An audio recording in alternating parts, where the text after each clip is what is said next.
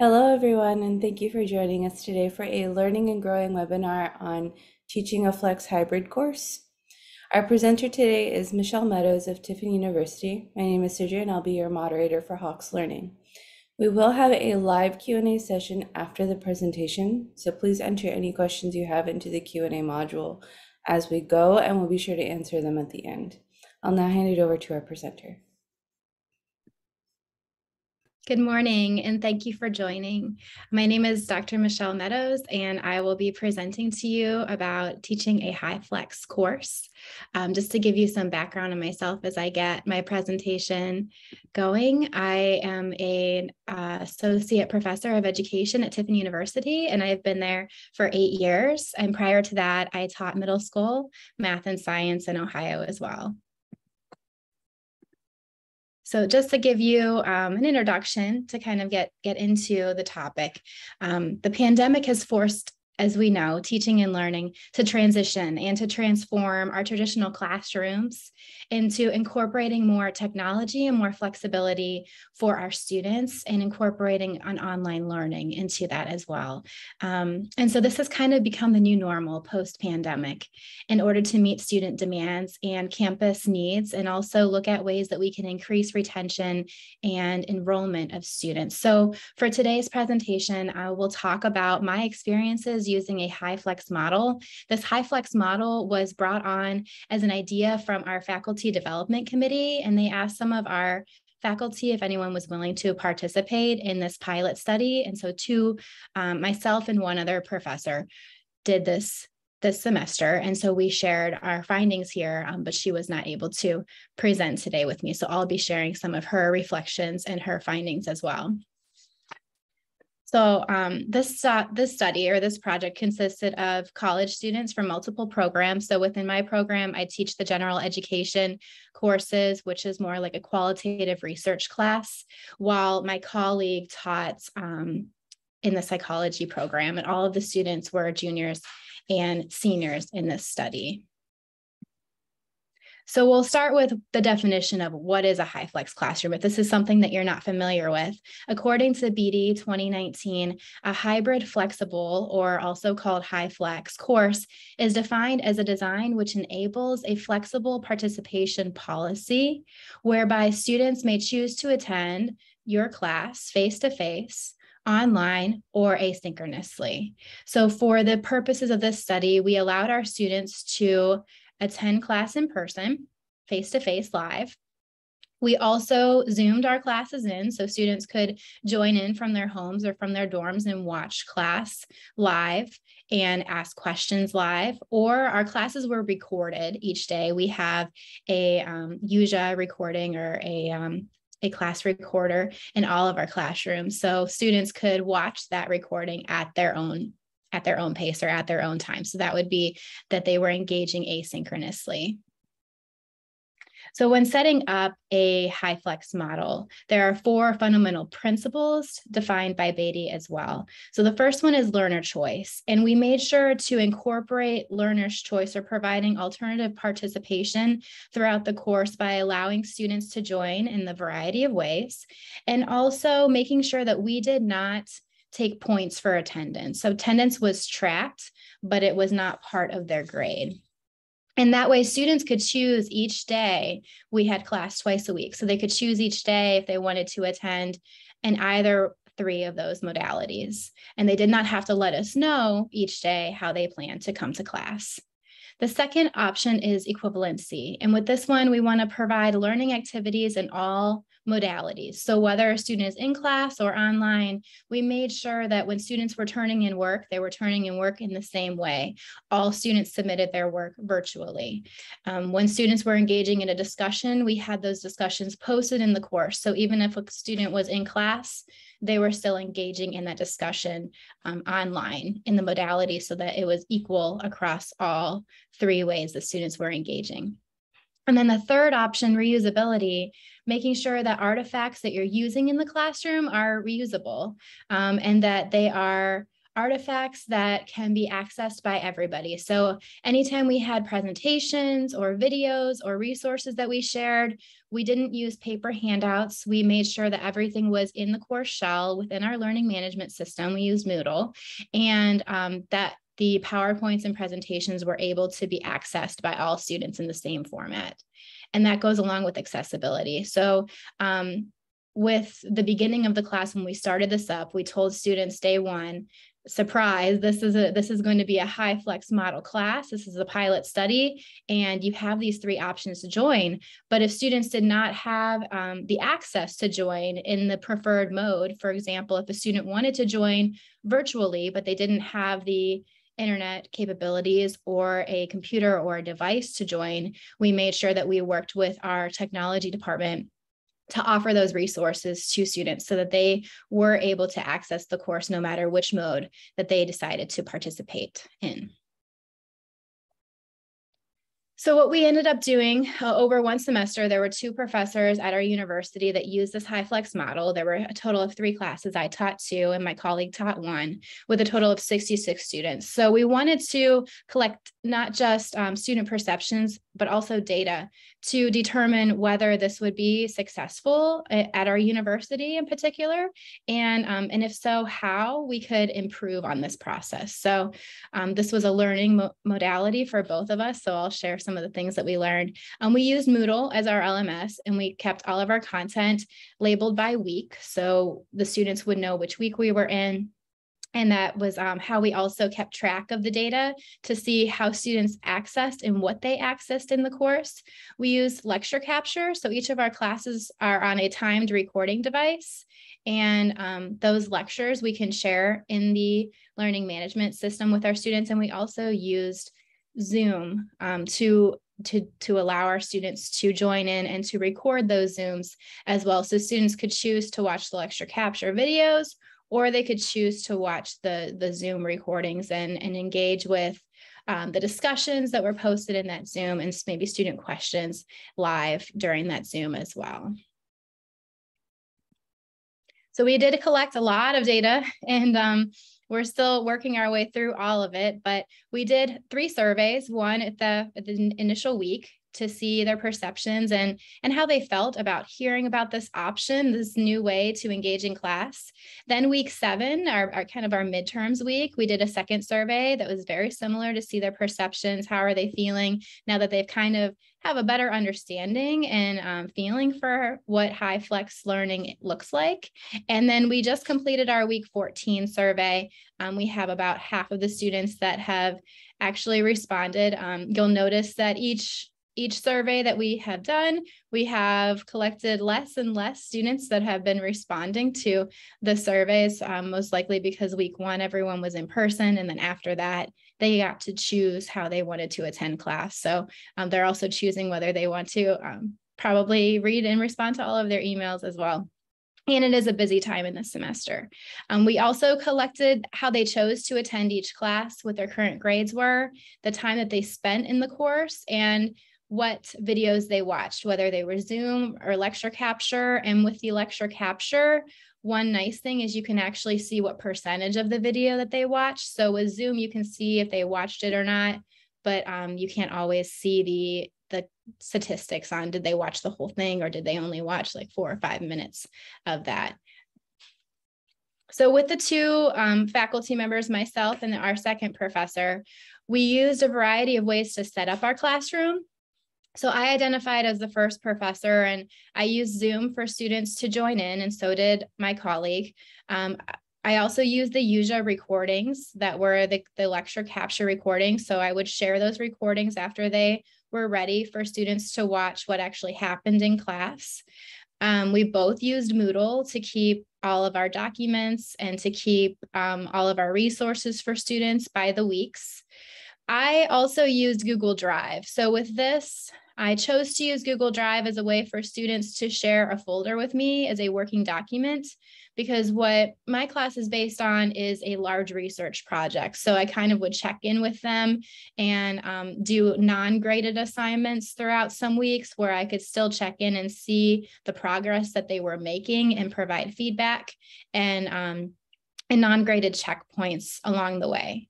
So the second professor, my colleague, used an OWL camera. We only had one on our campus. So she got to use the OWL camera and use that to allow students to see a 360 viewpoint of the room if you're not familiar with how those work.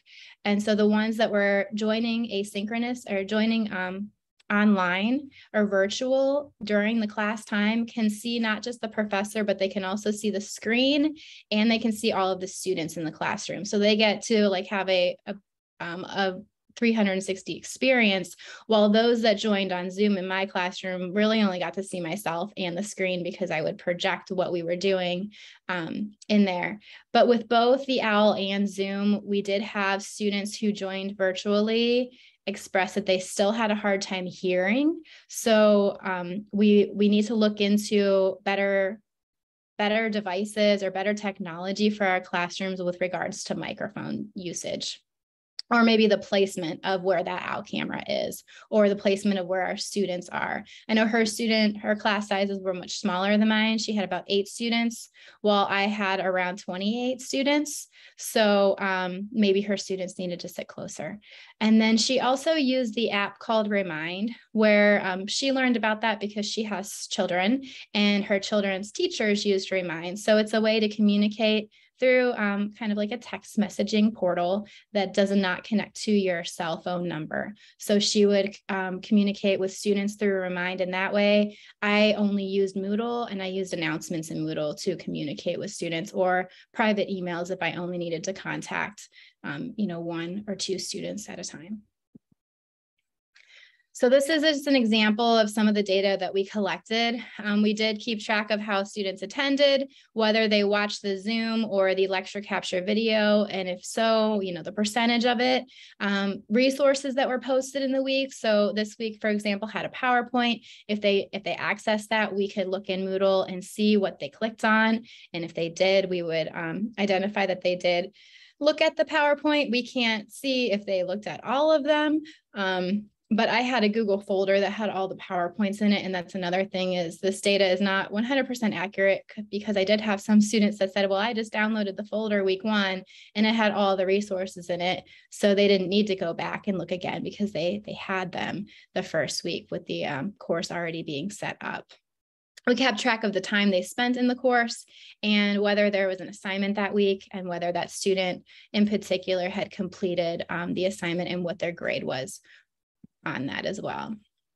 So just to kind of give you a little bit of background on our students, I did say that they were undergraduate students in counseling and general education classes, and they were mostly juniors and seniors. We did have 7 sophomores, but a total of 65 students, or 66. One did not respond to the first survey.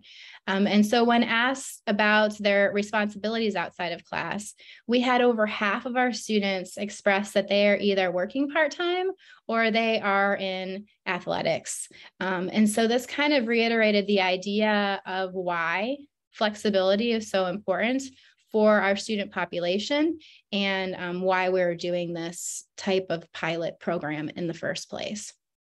Initially, we had students do with the week 1 survey, where we had them share with us their perceptions of, how do you feel about the class, and what do you think about using hyflex as a learning model? And looking at this, we had, many initial findings that aligned with research, but also, some keywords that emerged from the student surveys were the words love, flexible, choice, health. And these initial responses align with research that stated extra flexibility enables students to feel less anxious in a more inclusive atmosphere, and that a HyFlex model has shown to improve well-being and mental health.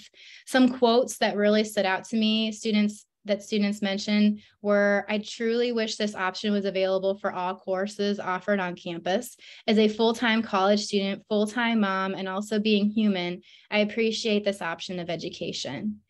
And I had 2 more. I like the options. I have never had a class that admires mental health and my well-being so much. So I love that I can choose when I can come to class without being penalized. And I love the idea due to the flexibility and freedom of choice. It allows me to manage my time properly as I have other duties to fulfill other than just college, whether it's a job or internship. It also gives me a sense of responsibility, which is nice compared to other classes where they think all of us are irresponsible.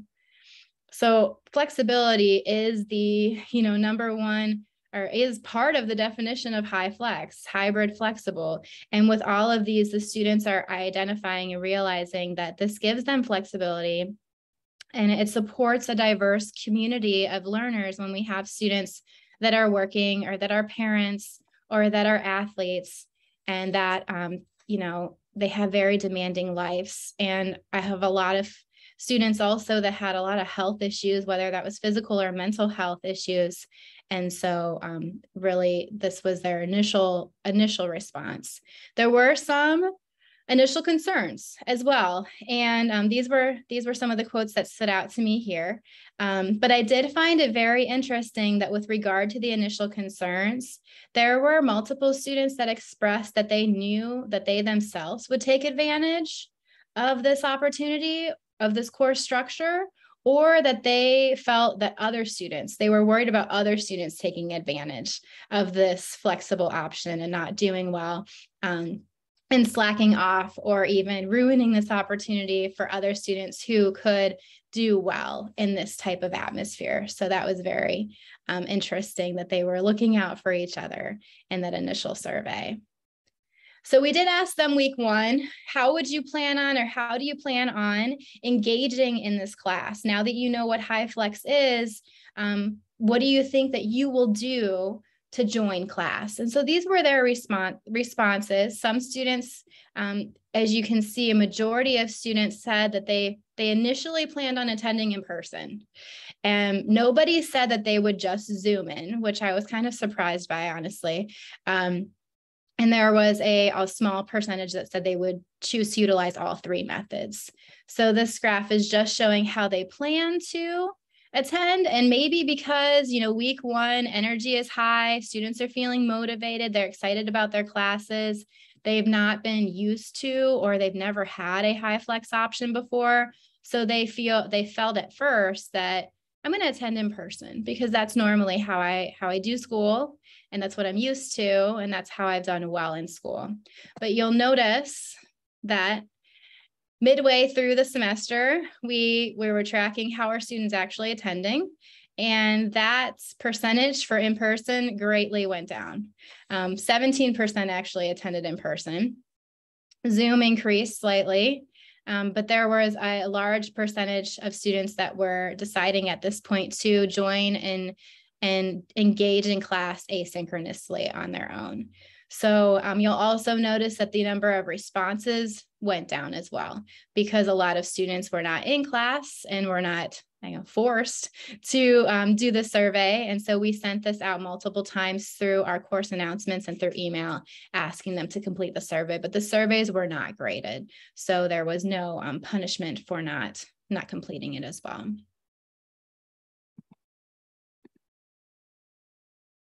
When asked midterm how students felt about their own motivation and why they may have been, not so motivated.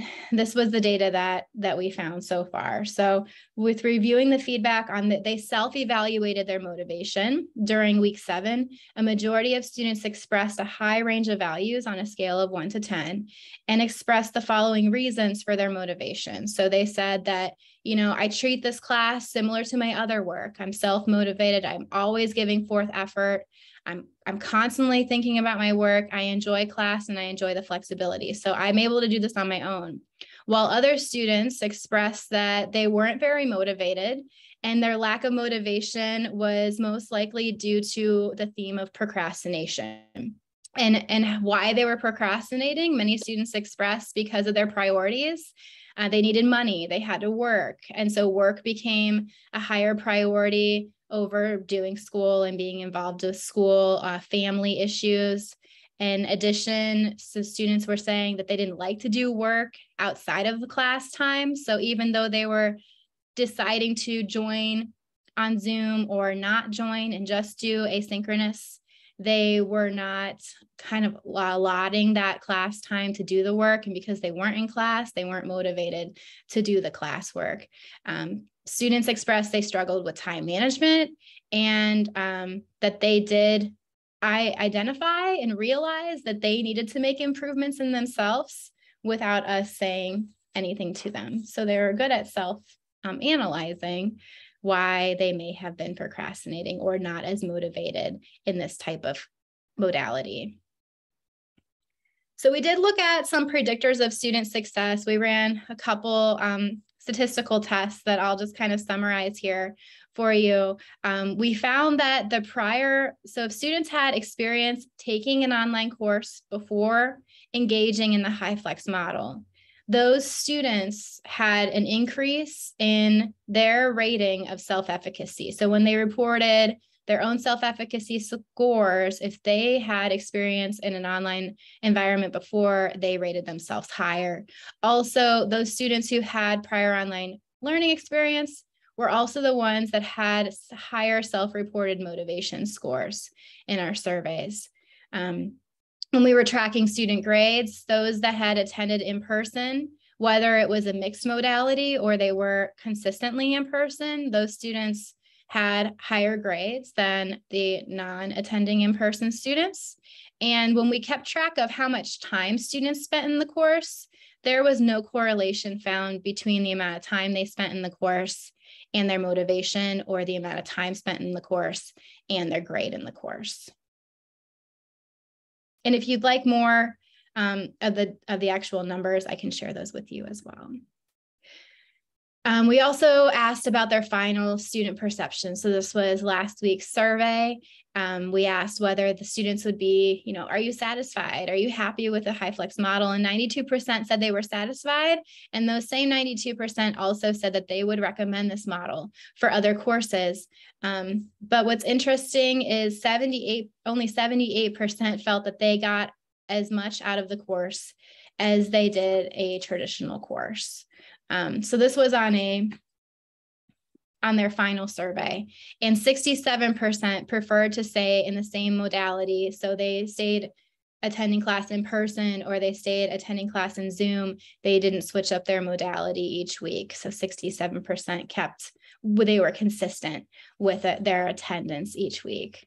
And so some student quotes that stood out here and why they expressed that they were either dissatisfied. So the students that were dissatisfied, the 8% that were not satisfied, and one of them said, working a lot made this class hard, and I have mixed emotions. The Zoom was right there, but learning in person makes it easier on everyone, including the professor. And another student said, I'm a procrastinator, and it's always hard for me to get motivated. But it's not really the HyFlex model's fault. So really, would it have mattered if the class was in person or if it was as flexible, or would the student procrastinate? Either way. When recommending the class for other courses, this type of model, HyFlex, one student said, yes, possibly for other writing courses or more general courses, but not for things that really need the in-person connections. And there were a lot of students that said yes, but it depends on the class. And a lot of students expressed that they would not recommend this for their major specific content courses, but they would recommend it for a lot of their general education courses, which is what I teach currently. And then with regard to that they felt as much out of the course as a traditional course, one student mentioned that they were not able to be in person and build relationships. And so there were a couple of students that brought up this idea of really having relationships with a professor, being able to ask questions, feeling comfortable, building relationships with their peers. But the students did have the choice to come to class. So if that was really important, I would question then, why didn't you come to class if that was really important to you? But because they didn't have to, it's easier maybe with their schedule to choose remote or to choose to be on Zoom. So I found these really interesting that, students felt that they enjoyed the class, they were satisfied, but also a lot of them, not as many of them felt that they got as much out of the course because more of it was based on relationships and being engaged and not procrastinating as much. Not many talked as much about the content, but probably because of the type of class that I teach, it wasn't a math class or a science class.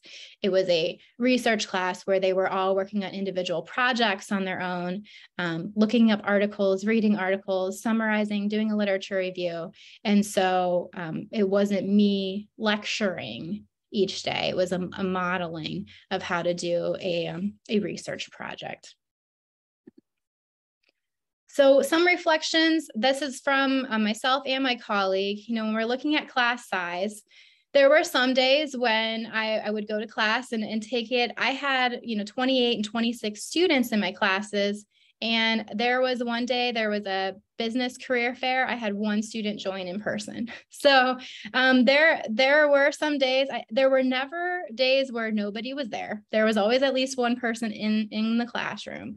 But when there was only a few students, it would make it kind of difficult to do any group work, any partner group activities. It was harder to do discussions.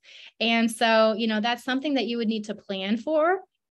If this was a way that you wanted, a model that you wanted to use in your classroom, maybe having a backup strategy if your goal was to do a discussion or to do an activity with students in class and having them engage with those online. And if there were very few students in person or on Zoom, it can make that very hard. And also trying to figure out how to make it equal for everybody, because if you're doing an activity, we want to make sure that those students asynchronously can also do that activity so it's equal.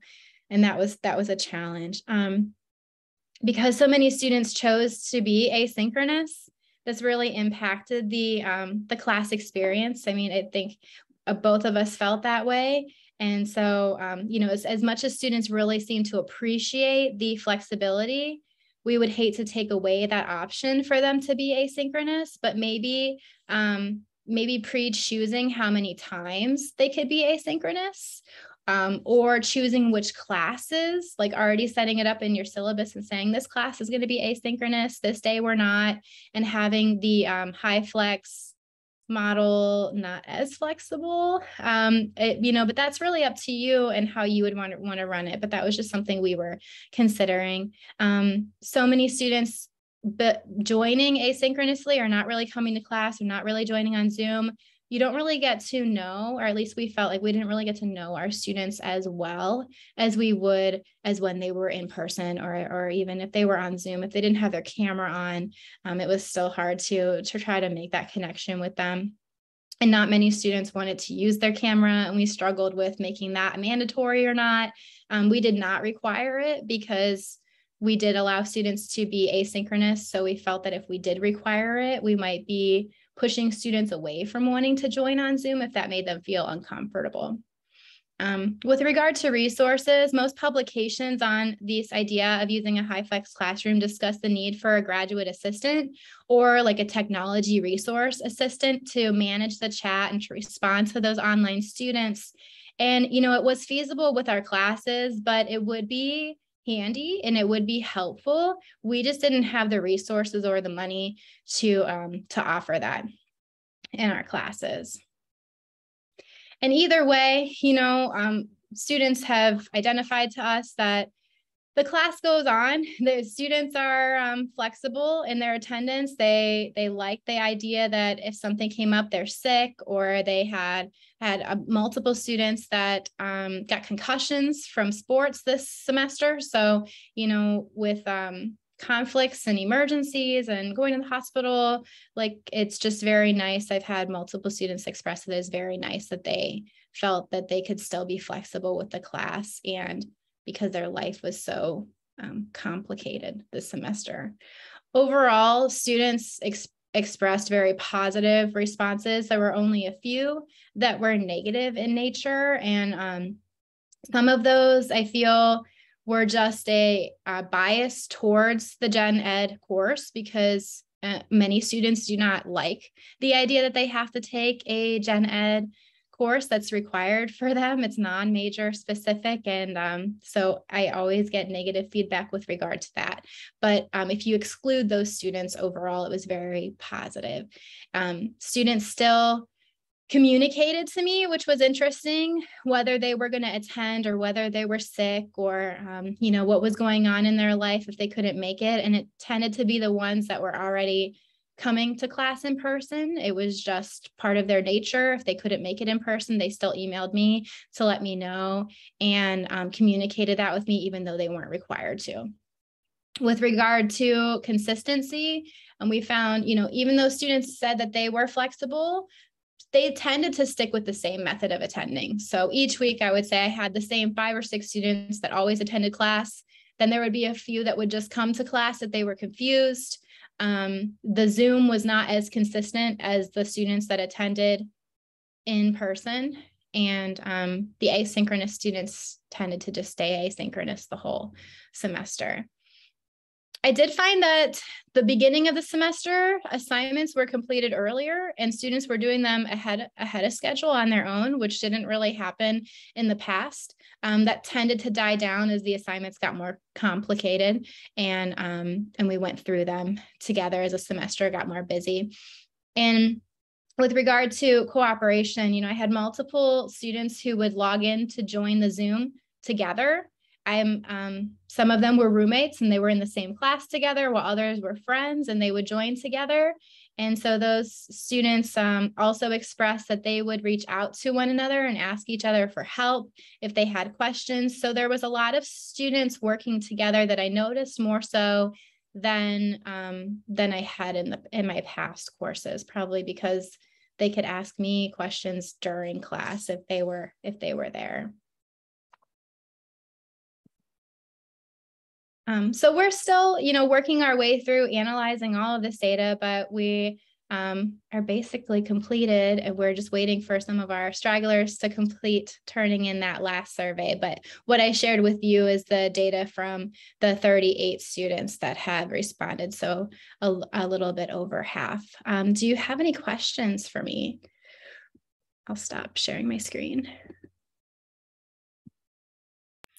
Yep, there's one so far. Do you think incoming freshmen would have the ability to be this responsible? They struggle with time management so much. That is something that it would really depend on the student. I could say there, all of these students were juniors and seniors, and there were a few sophomores, but the classes that we were teaching were 300 level.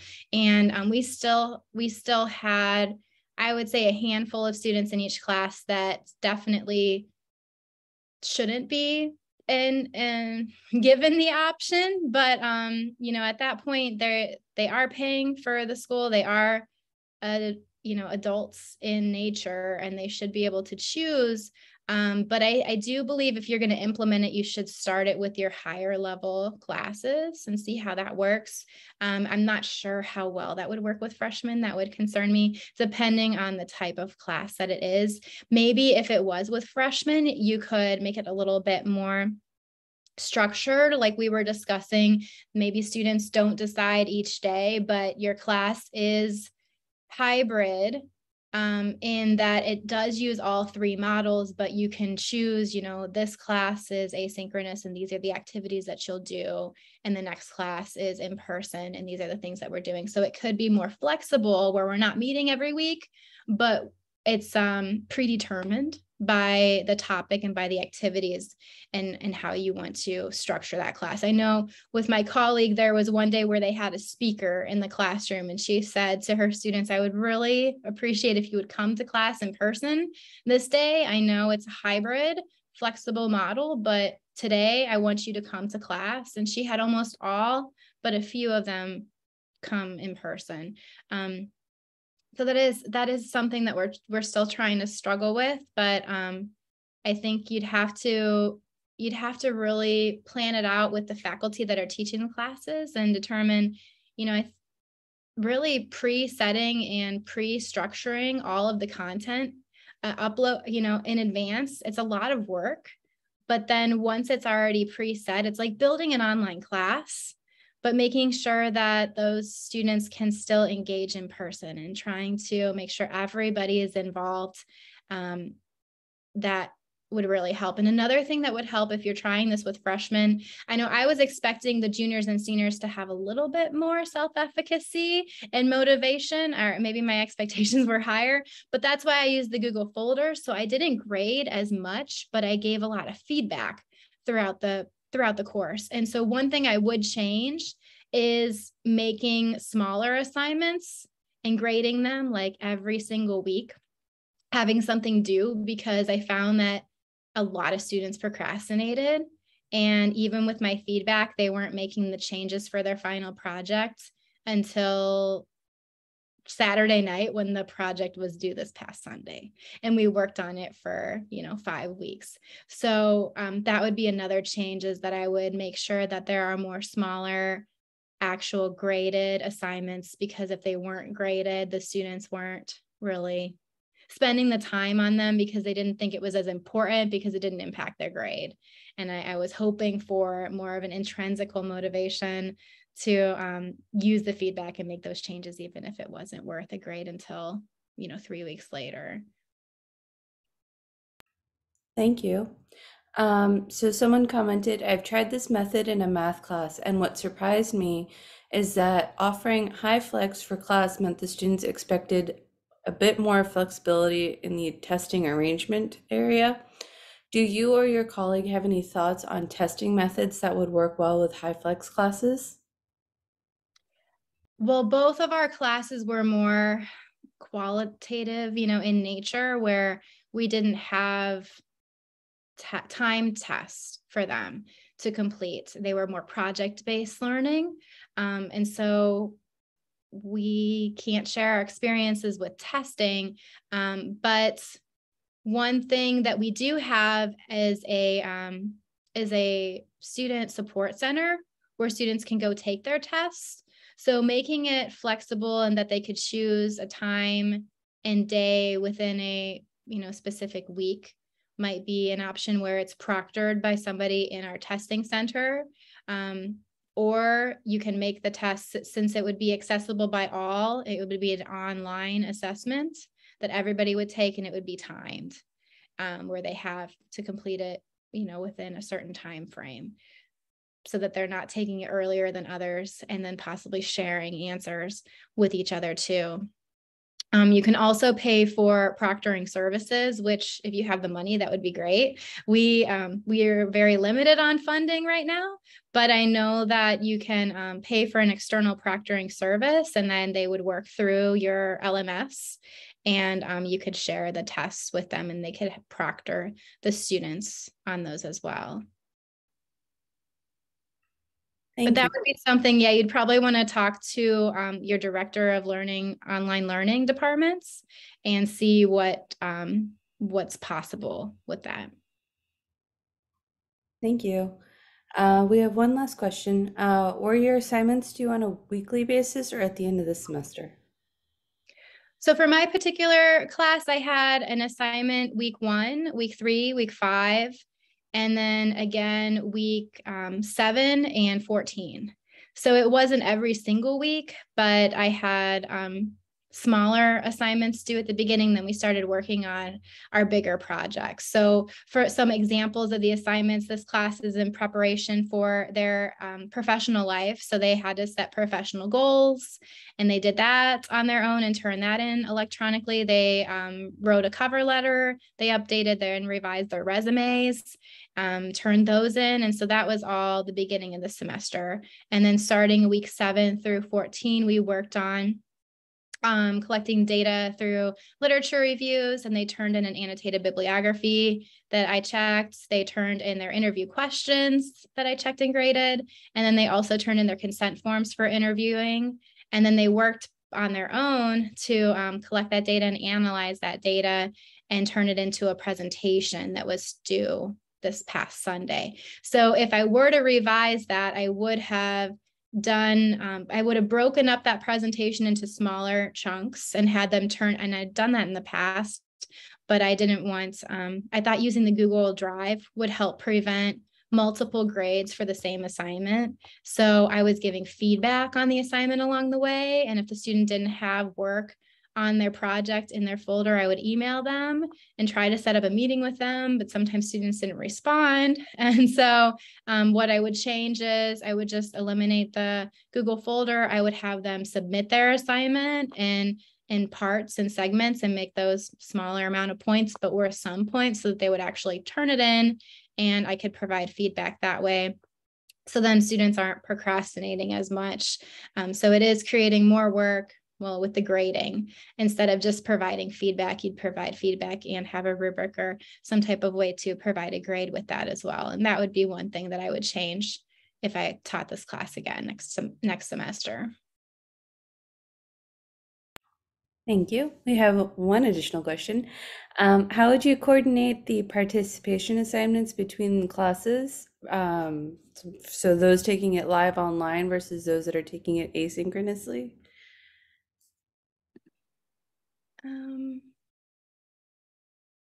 How would you coordinate the participation assignments?